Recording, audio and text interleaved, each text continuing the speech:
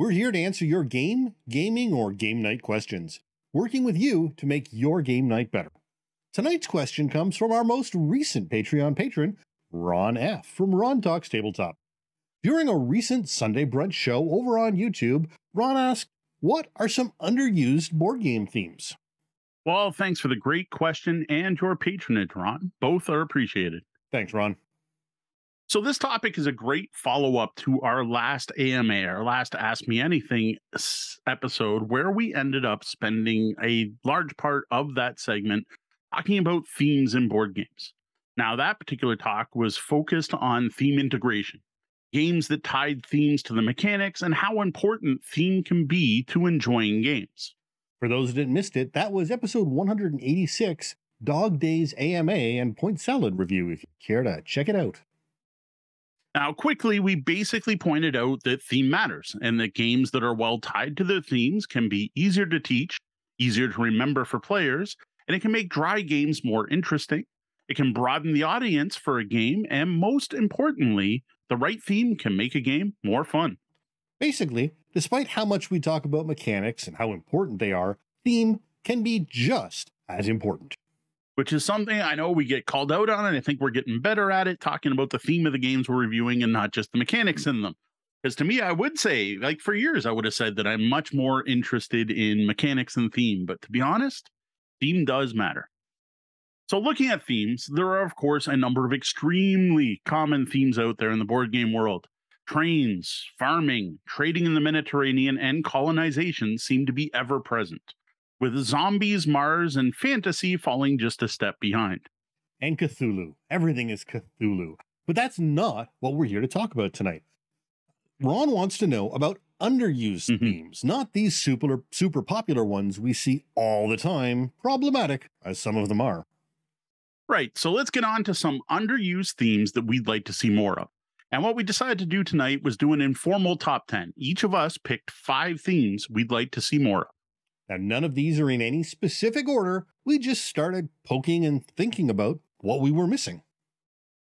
All right, my first theme I would love to see more of is the insect world. Insects. Yes, there are some out there, right? Mariposas is about monarch butterflies. And I owned a game called Mermies, which was about ant colonies. And while bees is about bees, Honeybuzz is about the bees too. So actually there's 2 bee games at least. And I'm sure there's others, but to me, just not enough. Like, it just seems like such a fantastic theme where you have hive minds and colonies and competing insects, or even the things that animals build. Where's a game about building spider webs? Or where's the game about termites trying to destroy a house? Or how about mating dragonflies over the pond? Or something about the study of genetics that uses fruit flies that we all learned about back in grade 10 science. No, to be fair, there is someone in our chat room who has a spider game in development. Thank you, Roger Dodger. But, you know, it could just be that this topic bugs a lot of people. All right. So my first thought was prison breaks. So who wouldn't want to play out their own Shawshank Redemption arc? Or are maybe you more of a Cool Hand Luke? Sure, there was a licensed game based on the TV series Prison Break, but that was during a time that licensed games weren't really so much designed as slapped together. Yeah. So lists on this topic I've seen have to really stretch to make the games fit. Because I'm sorry, Monopoly is not a Prison Break game, and yet it ends up on the list. That's really, really pushing it. One escape game that I am curious about that I've always wanted to try, it's an older one, is Escape from Colditz. This is POWs escaping from a prison camp in Germany, though, where I think you're talking more about modern prisons than POWs. Yeah, there's actually a number of POW camp escape games. There's even a licensed Hogan's Heroes game. Huh. Wow. But those aren't especially modern. Colditz is actually turning 50 next year.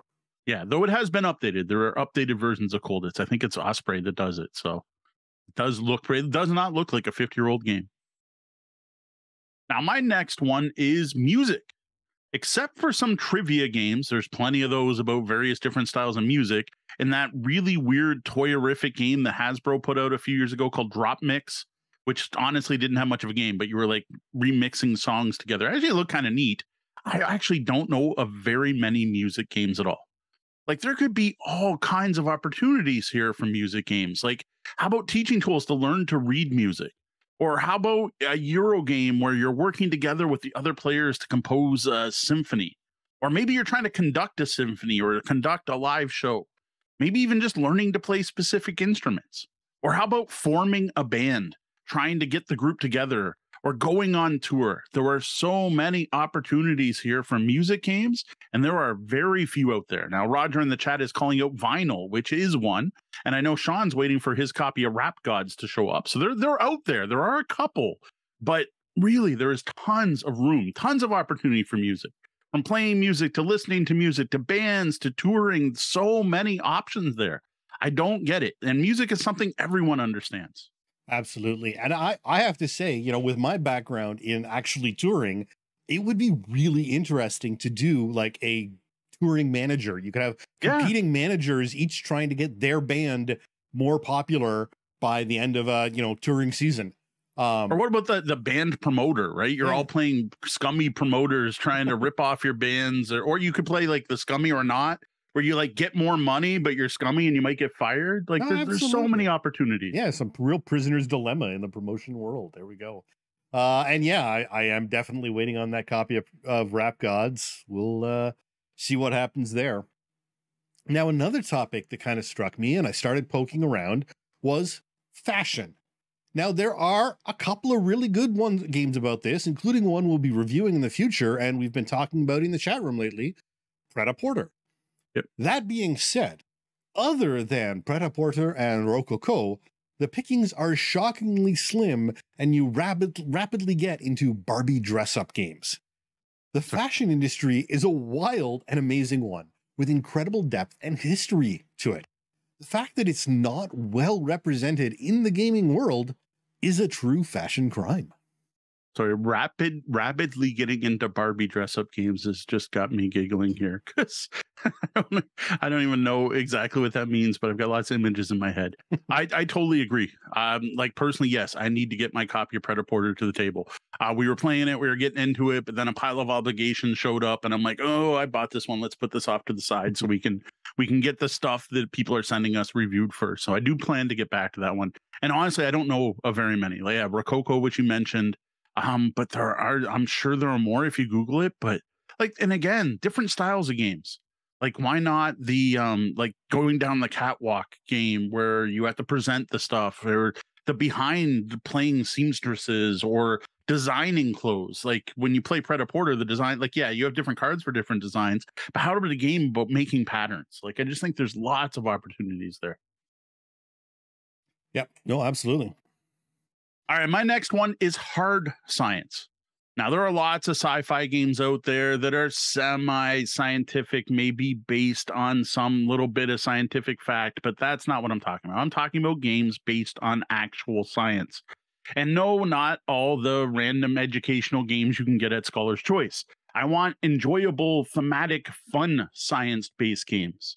Now, there are some examples. I've heard really good things about High Frontier. High Frontier is a game about launching rockets into space that is like a super uber heavy, brainy GMT game that like written by astrophysicists or something like that, or rocket engineers. Yes, that's out there. Buffalo recently put out Apollo, where you're recreating the Apollo missions, and that looks really neat. One I personally own is Kepler 3042. Now, again, this one's science based, so it'd be kind of like the Ring World of board games, because you're sending out satellites and it's based on actual satellites, but it extrapolates that you would go further. But again, it's based on hard science. I would personally love to see more hard science games that are fun. Like I said, they're out there. I can buy Cytosis, the game about cells, and I can buy multiple Professor Noggins games and stuff like that. But I want fun sci-fi games. No, absolutely. Now, in the same vein, I'm thinking, as opposed to hard science, computer science. So computer hacking, coding. Now, there are lots of great computer games about this, but there's no reason not to see more board games, especially as a way to develop interest in careers in software and hardware, for that matter. So many great mechanics are available to support this, but most of the games just end up being more STEM educational scholar's choice type games, or games that reference hacking, but don't really have any actual connection to the real world of computers. By hacking, I don't think you're talking about Android Netrunner. Yeah. I mean, you know, like there's some great games on Steam where you are, you know, going out and you're trying to break into people's things so that you can make more money and, you know, do stuff like that. And there just aren't many games like that in the board game world. Yeah, there are some for kids. Like we reviewed Code Monkeys, but those are more programming games, not really the hacking. And then there was Robot Turtles, but like it was at such a basic level that they kind of fall into more of those not so fun educational games. Now, personally, I do own one game about hacking, but honestly, it's not based on reality. It's called Resistor, and you're playing two AIs. There's a blue AI and a red AI, and supposedly you're in charge of the nukes. And it's kind of like before games was two computers fighting against each other. But really, it's an abstract game about making connections with two-sided cards. Like it's got a neat theme, but it's the only thing I actually own that's really about anything about hacking and coding. That's not a kid's game about move forward twice, turn left, turn right. And actually, that one is interesting, but again, it's like one of those no one knows about it games. Yes, I checked on BGG, and it's like, you know, there's 15 reviews for it. It's been out for 5 years. Yes, yeah, it's unfortunately it was indie published, and I don't think you can get it anymore. Right, it was Kickstarted. I think it delivered, and that was about it. Fair. All right, my next one is cooking games. Now, again, there's some examples. There's Kitchen Rush, Just Desserts. Behind me, I have Macaron. And while looking at my own games, I realized Tiffin's kind of a cooking game because it's all about delivering lunches around town, though it's more about the, I don't know what they're called, unfortunately. It's in India, they have, I think they're called Tiffins, these Tiffins that they deliver. But that's pushing a little bit. What I want to see is a Euro game. I want to see a game about coming up with better recipes than my opponent.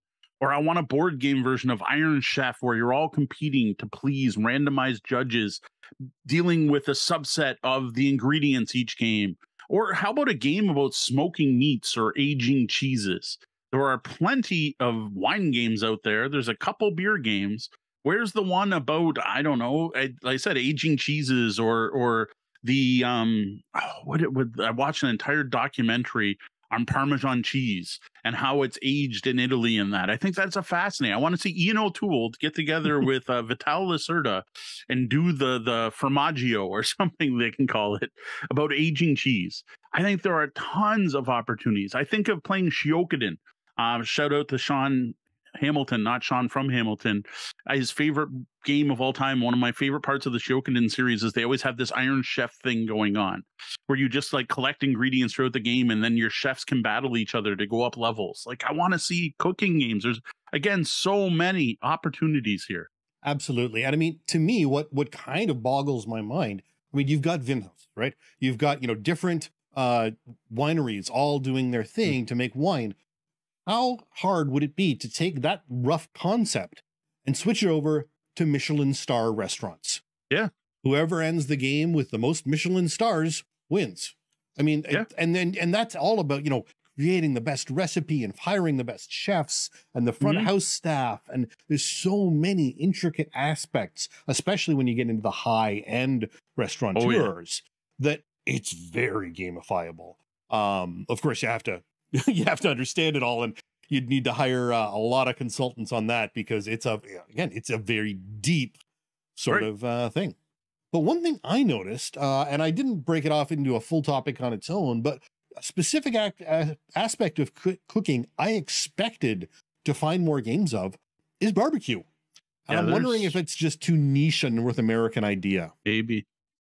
I could totally, like you were talking about Vinhouse, and I saw you were going to talk about barbecues, and I was totally thinking something like Vinhouse, but with Southern barbecue, where you got, you know, Tennessee style and Texas barbecue. And like, I watched a lot of food documentaries, surprisingly, on Netflix. It's something I enjoy. And I watched this entire series all about going to all these barbecues where they smoke the meat for 3 days ahead of time and family traditions. And I'm like, I totally see a game about that. Except that specifically is a very American aspect of barbecue. Yes. Even. Like that gets really American. But why not? There's other American themed games out there. Yeah. Games about American culture. There's a game about American culture I'd be more interested in than Revolution of 1828. Fair enough. Now, my next thought was photography. Now, I know people will tell me about, for instance, Redwood, but that hasn't actually kickstarted yet. The Kickstarter is still going to be launching, I believe, next month, and it looks fantastic, but it's not around yet. And while there are a few more like these days, like Snapshot, far too many have the word selfie in the title or intro of the game. And now there's nothing wrong with selfies, but there is a wide range of photography concepts out there. And even the mechanics of photography with the exposure triangle just sort of drip with potential mechanics usable for games about photography. Yeah, when I saw this one, the first one that came to mind is a fairly new game called Picture Perfect, which is all about setting up the perfect shot. But that's it. Yeah. Now, again, we haven't played Picture Perfect yet, but having read about it, it seems more like it's almost a Clue-esque deduction game, and arranging people and items with the photographer is just kind of that's why you're arranging the items, to give it some sort of frame. I actually kind of want to try Picture Perfect. It's interesting, but I don't know how much photography it would ever feel like. Yeah, it's more of a get people in the right place. It could be a home decor game. Yeah, right? Exactly. But of all the, I'm trying to think of picture games. It's honestly the only one I can think of. Though I think Parks has an aspect of that. There's a few wildlife games. A lot of games these days that are into nature and wildlife preservation tend to focus on a photography theme, because frankly, nature photographers do a lot of good for the environment. And especially letting people know about things. But there's a lot more to photography than taking pictures of animals in parks. So I'd love to see something about like getting the right gear and the right filters and the right lenses and all that. That could make for a really in-depth Euro, really. Oh God, now you're going to start triggering all my photography buying habits that I finally got rid of. Oh, no. Enough about that. Let's move on to something people take a lot of pictures of. My next one, actually, is my last one. My last one for today is pets. Yes, I know there's Cat Lady, and now there's a follow-up called Dog Lady. And while Calico is all about building quilts, and if you build them right, the cats come sit on it, there just aren't a lot of games about pets. Like, I want collecting pets. Give me a set collection game about pets, or caring for pets. It'd be even cooler, where you have so many pets and you have to have so much food in the house. And if you run out of food, the pets start ruining stuff. Or a vet game. There are a number of doctor games. Actually, like 2 years ago, or even 3, maybe 5 years ago, we probably could have put hospitals and doctors on this list, and we can't now because that's become a popular theme. I'd love to see a vet one, right? Something like Clinic, but a vet version. Or like maybe even more of a find the perfect pets for different families, or a pet training game. You could even get into pet competitions. Like I like watching documentaries. I watched the whole thing about racing rabbits in the UK that was totally fascinating. And while the usual dog and pony shows, I think, are great fodder for a board game. Yeah, no, absolutely. There's a interesting idea I could see of sanctuary or animal rescue. And again, we can really tap into the nature and positive aspect of, you are a nature rescue trying to help animals, and you're trying to rescue endangered animals who are, around the city or out and things. You get the call from the person who saw a squirrel that's looking sick. You got to go save the squirrels and things, and or even like you mentioned that, and the first thing comes to mind is Elizabeth Hargrave's new game, The Fox Experiment. Yep. Which is all about trying to save a group of foxes and study them and everything. Talking about hard science mixed with pets. There you go. You got 2 of my themes in that one game. Well, I mean, you can go straight into Australia and look at the introduction of the rabbits and foxes. I'm sure I know there were computer games about that. I played them on the Commodore 64, but I can't think of any actual board games about it. All right, we might, when you finish, let's talk about a couple others. I think we won't get into detail, but you just mentioned that, and I'm like, I want Sim-Earth, the board game. All right, well, to wrap things up, I picked a really underused theme. In fact, one I couldn't find any games specifically about. Now, this is a vital aspect of history, a massive shift in power dynamics and life on Earth, one could almost say, and that is the Battle of Manzikert in 1071. The crash of the Byzantine Emperor and even the Crusades stem from this event. Yet no games? Come on, people. All right, being who I am, when I saw Sean put this in the notes, I'm like, I got to look it up. And there is one, Battle Games Magazine issue number 24, you will find Manzikert 1701 from Daniel Johnson. So I'll admit there doesn't seem to be a standalone game.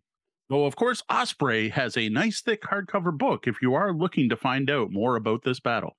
So I actually went and found a copy of that issue and read through. And what it is, it's actually a recreationist gamer who went through how they set up the battle and how to set up the battle with enough info so that others, if they want to recreate the battle, they can. But I don't know if you can really call that a game. It's more of like a sort of like, hey, if you happen to have all this stuff, you too can recreate the Battle of Manzikert. Oh, there you go. All right. Well, let's see what else. What else we got? So what are some? I just want to throw some out there. Like I said, you mentioned the playing games on your computer, and I would love to see a good, like I said, Sim Life or Spore from EA. Yes, there's Dominant Species, which I actually have behind me because you can play insects. Right. But it's like super heavy and complex. I'm like, I want some kind of genetics evolving animals game. Yeah, no, absolutely. There was Sim Earth and Sim Life were fantastic and way ahead of their time. The fact that they have never come back to existence or been rebuilt or anything is weird. There have to be some licensing issues out there that are stopping it. That's the only thing I can think of. But no, absolutely. There's a bunch of these strange sort of games like that. I mean, the fact that Mule came out as a board game means that there is a drive for a lot of that old gaming sort of thing. Another one I was thinking of was the God game that we used to play, where you're actually the God Populous. How many? There aren't that many God games that I can think of where you are playing the God of over your people, and you can choose to be either vengeful or considerate. All right, there we have a couple honorable mentions. I think we'll leave it at that. All right, well, that's it for our list of board game themes we would love to see more of. What's a theme you would like to see represented better in board games? Let us know about it in the comments below. Remember, we're here to answer your gaming and game night questions. If you got a question for us, head to tabletopbellhop.com, click on Ask the Bellhop, fire off an email to questions@tabletopbellhop.com, or hit me up on social media where I can be found everywhere. It's Tabletop Bellhop, one word. Now that you've heard our list of themes we'd love to see more of, what do you and the lobby folk have to add? You and the lobby folk. What do you and the lobby have to add? And there's been a lot of chat tonight. Yes, I was trying not to call out specific ones. Now, there's some great stuff going on in the chat room here tonight. This is why you should join us live, folks. I'm just trying to find where we started. So Roger Dodgers talking about March of the Ants. Yep, I've heard of that one. As for the insects. And of course, Roger is calling himself out as the creator of a spider and webbing game. So yes, that was somewhat intentional, and I didn't even know he was going to be here. That's why I specifically called out a game about making spider webs. He did mention vinyl, which we called out during the show, and then he's tested a few games about music stuff that maybe on the way. Yeah, he was pointing out stuff maybe coming soon for some of these themes. So Ryan is saying he does recall a band management game, but so there is something like Rock Band or something like that. There is one. It's a small box card game. Rock Band Manager, it looks like. Yes, Rock Band Manager is the one I was thinking of. I'd almost love to review that to see how realistic it might actually be. It was not rated very well. Scalped Ticket Scalpers. I don't know if he's coming up with a new title or if that's an actual game out there. Yeah, I don't know. Roger. Yeah, Rock Band Manager was part of Fantasy Flight Silverline games back in the day. So yeah, it's not a newer one from 2010. Right. Roger's saying new. That's a new game. Okay. We've got the new science mentioned. Talking about your hard science games from Ryan. And he's also mentioning he hasn't seen the High Frontier base game in print for a while. It is. It's out there. The new science is an older one from 2013. Publisher Paris. That actually looks cool. You basically put forward patents and stuff like that. That looks neat. Interesting. Discover hypotheses, publish papers. That looks heavy. Oh, it's not. It's a 261. And then when we move on to hacking and computers, Ryan mentions access denied and hacker. And then Android mainframe is hacker-ish. But yeah, that's a little more on the ish side, I think, than I was aiming for. So the latest version is High Frontier for All, was published 2 years ago. And it's High Frontier simplified for other normal players, but it still has a weight of 4.83. It's ridiculous. But yes, High Frontier for All is the 4th edition of High Frontier, just published 2 years ago. Okay, there we go. It should be in print everywhere. I'm just checking access denied here on Board Game Geek. The Android Netrunner ones, or whatever, mainframe is kind of weird. It's you're blocking off paths. Kind of reminds me of what is that game? Quartro? Was that the one where you move forward one or put a wall that we played a bunch of? I can't remember the name of that. So access denied, at least the only one I'm finding, is a print and play contest winner. Is that the 2018 one or the 2021 one? That's or the 2018 one. There is a 2022 one, which may be what they're talking about. I've got a 2002. That's what I think I meant. Which is a 5.4. Wow. Computer hacking card game for 3 to 6 players. Actually, that could actually be, despite the fact that it's rated a 5.4, that could actually be interesting depending on how it's implemented. It looks like one of those came in a clamshell, like Ogre. Right. But it actually does sort of remind me of some of the old like BBS wall door games. Well, it does say you used to be able to play it online. Oh, okay. Maybe it really is then. Workshop. It's no longer available, but Hacker, the board game. Yeah. 1992. There's a lot of them. 92, 91, 2009, 2001, 1993. Yeah, it's a Steve Jackson. Oh, okay. The Steve Jackson one. Yeah. And then there's Hacker 2, the dark side. Best modern day board game in 1992. Yeah, there's Hacker Deluxe Edition. Hacker Deluxe Edition from 2001 is sort of the newest. It looks a lot like Illuminati. Probably, I wouldn't surprise me. But that could be interesting. I'll have to. I might have to check that one out. There are more hacking games than I would have thought. Here we go. And then Ron saying, yes, bring on the good cooking and baking games. No, seriously. Ron thought up Daily Bread, the bread making game, just off the top of his head. Ryan thinks there is a cheese game. So in viticulture, you can build the cheese house, which makes your places better. Right. Don't know about a cheese making game. And then while you're checking that, Darkling Blight. There's one called Cheeseonomics. Okay, then. There we go. Strategic set collection, a cheesy original card game.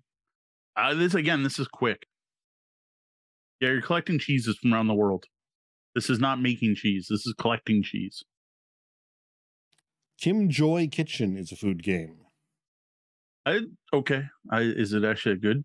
that I don't know. I'm sure there's lots. I'm sure there's a Martha Stewart board game out there too. But there are a lot of cheese games. Like cheese as a theme is not underused. I got Kim Joy's Magic Bakery, which is actually a 7 from 2021.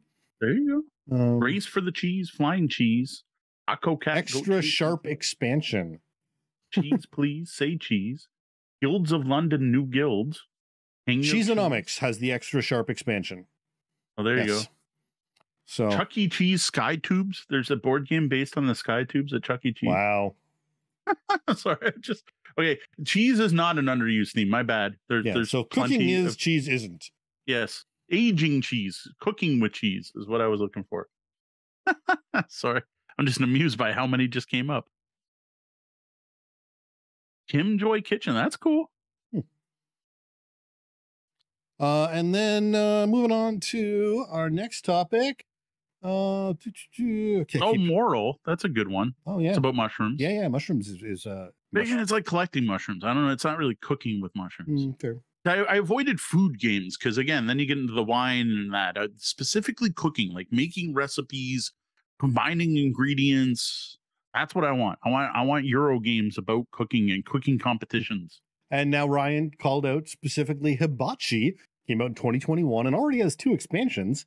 That's arguably a barbecue game. I think Japanese barbecue, but it's still, or maybe a little bit of that Mongolian concept. But yeah, it's the most successful teppanyaki chef in hibachi. So yeah, that's hibachi specifically a town in Japan? I believe it is. Yes. Okay, that's of course, it's anthropomorphic animals because of course it is. Well, yes, of course. The type of Japanese cuisine. Sorry, I'm just confused. Roger's pointing out he misses his dark room. Yeah, I don't have a real dark room, but I do have daylight dark room equipment, so I can still process film. That's cool. Let's see. I'm going into pets. Oh, there you go. So you can cook them. So there. It's at least got cooking elements and moral. There we go. So getting into pets, Roger brings up Dungeon Pets. Yeah, Dungeon Pets is one game, though the fantasy version of Pets. But yes, Ryan mentions too many poops, and I'm not sure if he's having some difficulties or if that's a game. What's it? There's one called Crazy Cat Lady that comes with a ton of cat miniatures. That Roger is pointing out in your pet game. If you don't feed your cats, they eat you. That'd be a little dark, but honest. Unfortunately, it's pretty honest. Yeah. A pet adoption game would be great. Absolutely. No, seriously. Yeah. Like here's a bunch of families. Here's a bunch of pets, and you got to match them up somehow. Well, apparently, Too Many Poops is an actual game. All right. Okay. No, there's again with the sanctuaries, the rescues, there's just lots of room. The adoption. Yeah, there's a lot of room. Okay. Too Many Poops has the cutest cover on a game. Oh God. Well, at least I think so. This actually looks pretty good. I have to say, there's a big thing these days where you want good games that have a good moral message, and the pet, there is a lot of that available in the pet world. The only thing you have to watch out is whether or not the argument of that pets in general are bad as a rule. There's that, but if you want to accept the concept of pet ownership, then there are some really good themes available within that. And I do mean pets, not zoos. There are plenty of games about zoos. Yep. And circuses. Yep. Both of which are not necessarily the best ways to maintain pets. And yes, chocolate making game from mentioned from Spitz. Oh yeah, Chocolatiers. Chocolatiers, yeah. We own that. Yes, Anna made me buy it. Every time we bring up that game, I have to make fun of Dee and say she made me buy it, and we haven't played it since. There you go. A game about making toilets, though. Roger, when we were talking about the evolution type games, Roger mentioned Devolve, the anti-evolution game. That could be interesting. Primordial Soup is awesome. There's a game Sean needs to play. It's a fantastic game, but you don't evolve past 3-celled organisms, right? Yeah. I want more. I don't know. I want a genetic. Someone did a genetics game, I think, about what are they called? Something Parisi squares? No, that's the Star Trek thing, isn't it? Right. I don't know what you like. He's mentioning that the chocolate making theme is rather weak and could be swapped to anything in chocolate. Oh yeah, well yes, that was my point about it is the game about making the person who taught us the game said it was a game about making toilets. Right. And I'm like, isn't the name of the box Chocolatiers? This is a dude who works for Mayfair Games who's like, the theme in this is just dumb. You're just progressing from step 1 through 8, and they could be anything. Right. We did mention Calico.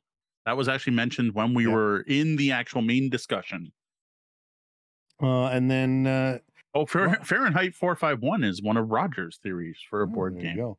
Roger's listening to a Tabletop Bellhop podcast. Who listens to them? Roger's mentioning Satellite Wars. I don't know of a game called Satellite Wars. There's Orbit War or... Well, it's a Kepler 2842. I always forget the 3842. That's actually about launching satellites and trying to get yours in the proper position and stuff like that. Well, Orbit War is an actual simulation of satellite warfare in low Earth orbit. Okay. So there are games out there about that one. Spy satellites. Oh, and Roger's got another. Roger's got lots of theories. Spy satellites. There we go. No, it's cool. No problems, Pritzka. Yeah, no, actually, feel free to call out any games. We're happy to encourage. Orbit War is from 1977. Wow. And then we get in sports management. Yes, we do already have sports management. There's a lot of sports management games out there. Yeah, there are a surprising number of sports management games out there. Which is why it's strange that there aren't that taken to other places, like the touring management or whatever. I mean, if you want to make here, I am going to give out a free idea to the world. I will not demand royalties. Get a K-pop team, like build your K-pop group and market them, and Yeah. you know, and make money off of them. Just boy band the board game. Doesn't even have to Well, be boy band's out, K-pop's in. So right now, Okay, sure. right now, K-pop is hot. And you can make a mint off that. The K-pop fans are just ravenous for material. And if you get if you get any licensed characters or anything, images or anything like that, they will, you know, even if they never play it, they'll hoard it up. Yeah, there are a number of BTS games out there, but you probably don't want to play any of them. Yeah, no, absolutely. But I'm thinking you could actually make a good game of K-pop band management, and then retheme it to boy band management if boy bands come back, or retheme it to, you know, whatever when they come back, when they come back in. Yeah. I want to play the Spice Girls expansion for the K-pop game.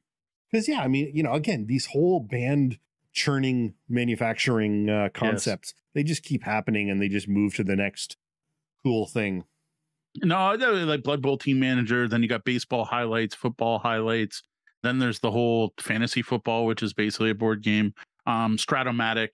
Like, there aren't a lot of sports management games, really. Like, when you break them down, there's actually probably more food games than there's a cycling manager game. There are a number. Pick a sport, and there's probably at least a management game for it. Yeah.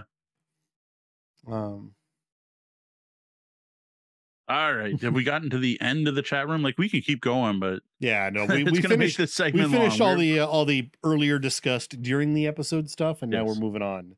See, Roger's just trying to suggest all his games so that, you know, in 10 years when he's super famous and everyone's buying his games. You heard it here first. Heard it here first. Yes. There we go. Because we played what was it? Hockey Fight in Canada, I think is what he called it. We tried one of his prototypes. Not a lot of CFL themed board games. I bet you there is. I really do. I think I can picture one, actually. I think I played one with my dad back in the day. Sports Action Canadian Pro there, Football. I was close. Sports Action Canadian Pro Football. Cold Snap Canadian Pro Football. Canadian Football Game. What was the one I can't remember now. I can picture it. The board was a football field, and you actually bet on different things. Canadian Armchair Football. Yeah, I think that might have been it. That might have been Armchair Football. Yeah. I said I remember playing something with my dad, because that's actually how I learned the rules to football. Like, once he gamified it made a lot more sense, because just watching football with no one explaining to you, you're like, I don't know. They run sometimes they kick, sometimes whistles get blown. Sometimes when they throw things, it's good, and other times it's bad. I don't know what's happening. Gridiron Master from 2007 has 2 separate versions. You can buy the NFL or the CFL version. There. And that's actually it's not like a great game, but it's a reasonably solid game, I think, for football lovers. My favorite sports management game would still be Blood Bowl. Oh, might not be real sports, but most enjoyable game I play. And I'm talking like real game, Blood Bowl. I'm all for Blood Bowl Team Manager, the deck builder too. Not everyone loves that one.